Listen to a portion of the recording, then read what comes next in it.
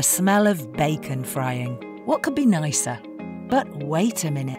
What happens when we fry bacon? Or cook any food for that matter?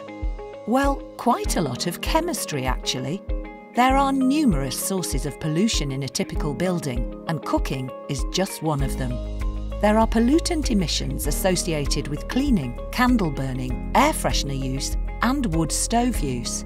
Even furnishings like sofas and carpets can lead to emissions of pollutants indoors. Scientists are starting to understand what leads to high concentrations of different pollutants indoors, and more importantly, what we can do about it. When you cook, you make lots of tiny particles called particulate matter, just like cars make when they burn fuel. Particulate matter is small and can get into your lungs. This exposure can lead to adverse health effects at high or sustained concentrations, so policymakers have guidelines for the particulate matter outdoors. We know that the composition of particulate matter formed from cooking is likely to be different from that made in car engines, but we aren't sure whether cooking particles affect health differently. And the guidelines that are designed to protect us from pollutants emitted by cars may not actually be applicable for those emitted by cooking.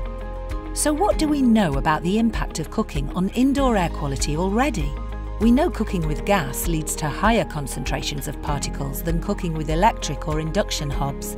If you're updating or renovating your kitchen, a simple thing to do is replace gas with electric or induction cooking devices. We also know frying leads to higher particle concentrations than boiling or steaming. In fact, frying meat is one of the most efficient ways to make particles. The type of food we cook is also important. Frying vegetables leads to much lower emission rates of particulate matter than meat. So changing your cooking method or the type of food you cook can also lower emissions of air pollutants indoors. Cooking also emits volatile organic compounds, or VOCs. VOCs comprise carbon and hydrogen atoms, and sometimes other atoms like oxygen. A category of VOCs called the terpenoids can give food its range of amazing aromas. Limonene and citral provide the characteristic smell in lemons, whilst menthol will be familiar to anyone using mint leaves. However, terpenoids are very reactive indoors and once released can undergo a series of reactions to form more harmful VOCs like formaldehyde as well as particulate matter. We're studying these processes in our IMPECCABLE study at the University of York in the UK, which aims to look at the impacts of cooking and cleaning on indoor air quality towards healthy buildings for the future. One of the sophisticated instruments we use is called a SIFT-MS, which uses a technique called mass spectrometry to identify the molecular mass of the species emitted when we cook. By combining this information with carefully calibrated standards, we can calculate typical emission rates of the VOCs and add this information to detailed indoor air quality models. The model results then provide us with additional insight into the chemical processing indoors, such as the formation of stealth pollutants we're currently unable to measure, but that may be harmful to human health. We've started to look at what happens with emissions of gases and particulate matter from heating different oils, different spices, and cooking different meals.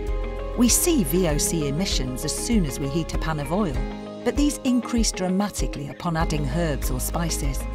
We noticed when we added a tin of tomatoes to a beef chili, the emissions decreased significantly as the tomatoes lowered the temperature and dampened the impact of frying meat.